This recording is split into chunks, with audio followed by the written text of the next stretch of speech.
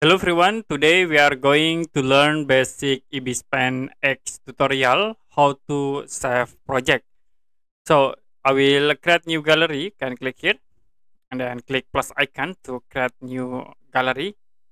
For layout, I will set default as the speed, and in this Ibis Pen X, if you want to save it to be automatically saved into the Ibis Pen folder.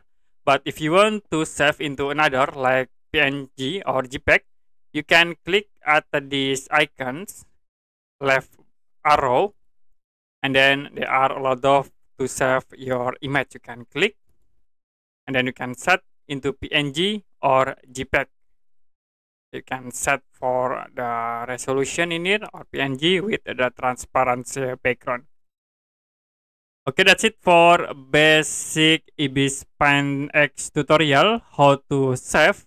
If you have any question about tutorial, you can comment below this video.